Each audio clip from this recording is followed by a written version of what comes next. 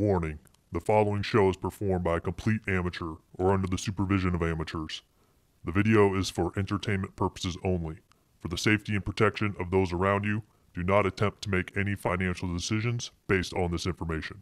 Now sit back, relax, and enjoy the show.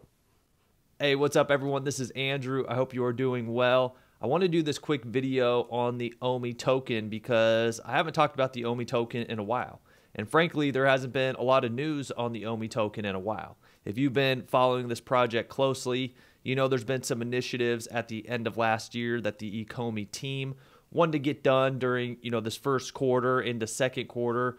We're coming up towards the end of the first quarter and we haven't seen a lot done. We've seen a lot of stagnation, which has caused a lot of frustration. And we know that there's a lot going on in the world right now. So ultimately, I understand why you're frustrated, with both sides of the Ecomi project, with the Veve app itself and the OMI token as well. But I am buying the OMI token right now. So I want to go over those reasons why. These are just my reasons for me personally. This definitely is not financial advice, but I want to give you the reasons why I'm buying right now, and maybe it'll work out for you and kind of give you something to think about as well. So before we jump into the details, if you're a subscriber to this channel, thank you so much for all your support.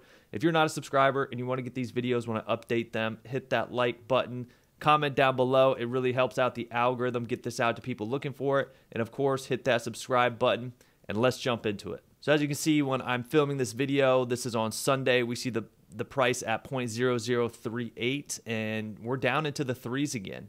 And honestly, at the end of last year, with all the initiatives that the Ecomi team were talking about hitting earlier this year with the OMI token, with the exchanges, with MTL coming out, no one's really sure if we'd get down to these levels again. But we have a ton of world events that are pushing down the prices of crypto across the board.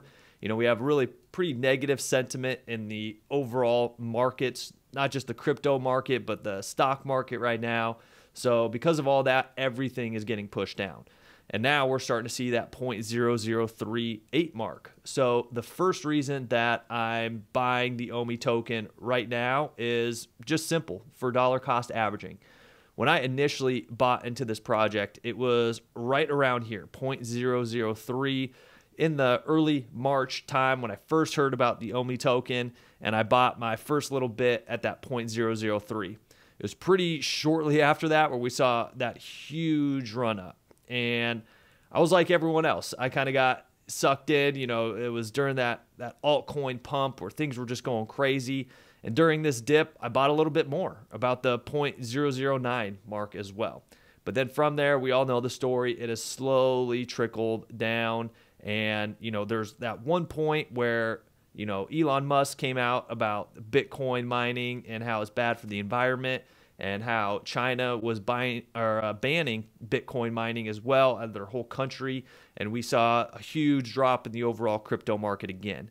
And because of that, we saw these here, and we saw it dip down into to the teens. Yeah, it got into the teens here for a little bit, which was crazy. If that happens again, I'll be buying with both hands and both feet. But I feel very comfortable from where I've bought in the past that at this 0.003 mark, in between 0.003, 0.004, I'm very comfortable buying, just knowing that if it gets back up to where it got before, which I expect to, who knows when, but I expect to at some point get back up to that mark, and that's an easy 3 or 4x on your money.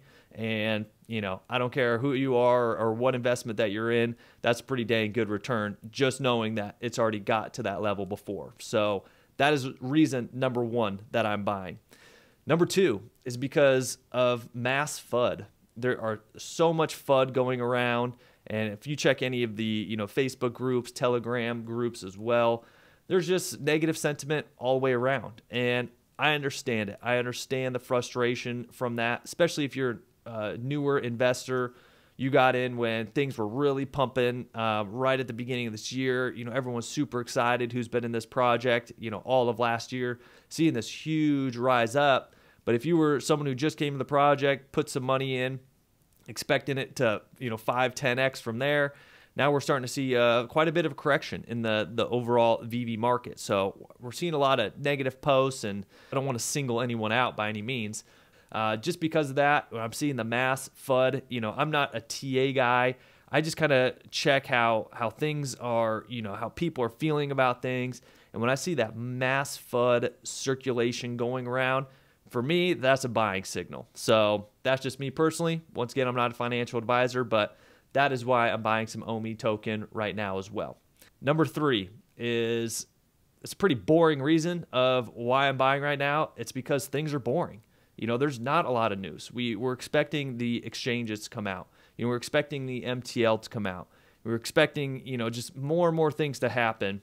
I made the mistake early when I was investing in crypto that, in 2017, 2018, Ethereum was still pretty new, and, Bitcoin was really having, I think it was basically its like third kind of real pump cycle when it got up to, $20,000. And when it came down, for those couple years, I kind of faded away. I wasn't putting in the work. I wasn't, doing my due diligence on, projects like this and things that, once the overall market comes back around, that really has a chance to pop off. And the people that do that put in the work when it's boring and where there's that mass FUD, usually when the market recovers, those are the ones who make a lot of money. And then it's the people who are, once the news comes back around and every news station is talking about crypto again and how these gains are getting crazy, that's when people buy in. And then during that next correction, then you're down again. So when things are boring, that's when I'm doing some dollar cost averaging, some buying there. And because of that mass FUD and we haven't had a lot of news, I think it's really the calm before the storm. So I'm buying a little bit more, adding it to my stock of OMI that I already have. Number 4 is the OMI burn rate.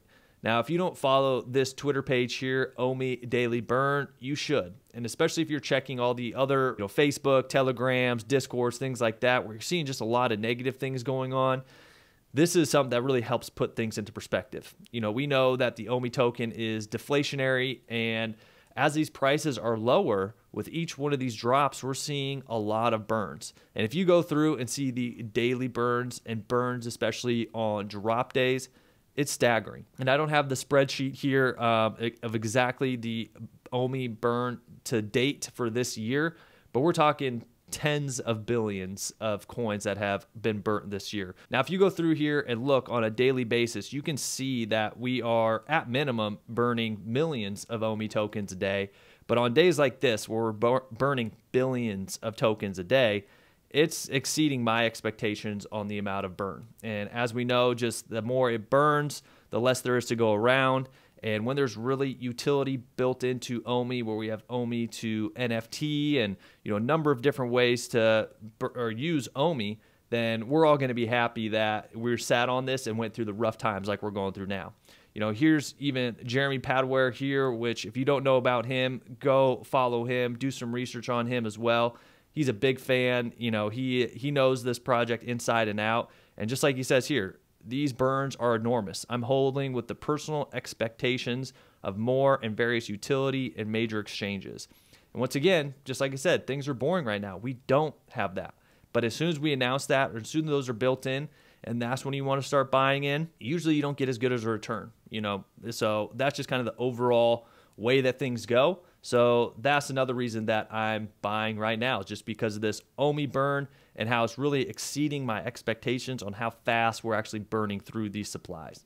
Now, last but not least, the reason I'm buying more into OMI right now is because of the MTL. We know that it's coming, and a lot of people have been upset just because of the delay with MTL, which is totally justified.